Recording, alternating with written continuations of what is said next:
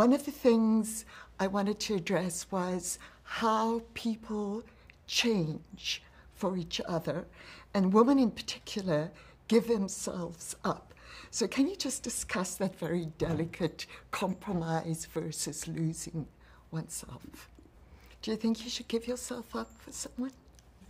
That is a case-by-case basis, and the amount is always an open question, and I don't know. I do know that to be with anyone truly, you do. I don't want to say it's giving up. I mean, you're adding yourselves together to be something greater, you know? I mean, you could look at it that way, too. I don't feel like but at the same time, you will change. Hopefully it's for the better. You will change, and you will have some humility, and to what degree is the change beneficial and helpful and worthy, and to what degree is it detrimental to your happiness and your soul?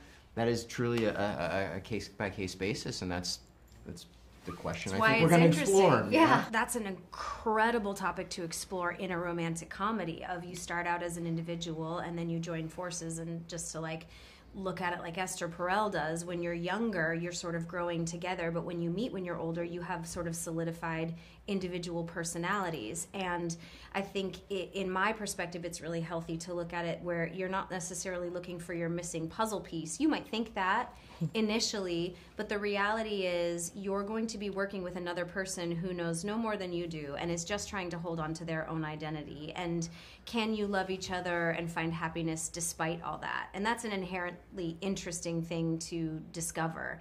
And with these two people in particular, because they seem like polar opposites, foundationally coming together, that's part of what attracts them, but it's also what makes for a very interesting series. You guys say things to each other that to me are kind of shocking, and it makes you fall in love with each other, but I guess here you call it edge, and you kind of like insult each other throughout this.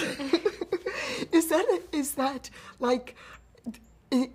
that okay to do? Can you just talk about that?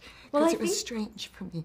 In my relationship, we are very edgy, and we use sarcasm a lot as a way of love, and we are very playful and poking at each other. But that's because that's what my husband and I both find stimulating. I live by the idea that everything deserves to be loved and everything deserves to be embarrassed. I think those are, you have to stay grounded that way. I think that the particular tone you might be referring to is what Erin Foster kind of lives by. And if you listen to her podcast with her sister, you'll understand that they talk in a very outgoing, edgy, playful, provocative way. Erin is very provocative by nature, and so she sort of infused a lot of that into Noah and Joanne's relationship. Yeah. And for you, are you easily hurt then? Or? I mean, I'd say my relationship, we tease each other less than yours, you know, but I don't think we're better for it. I mean, I also love a good joke at my expense. I'm going to go home and insult my husband. Please do. And see how it goes. Tell him I sent you. Thank you so much. Bye. Thank you.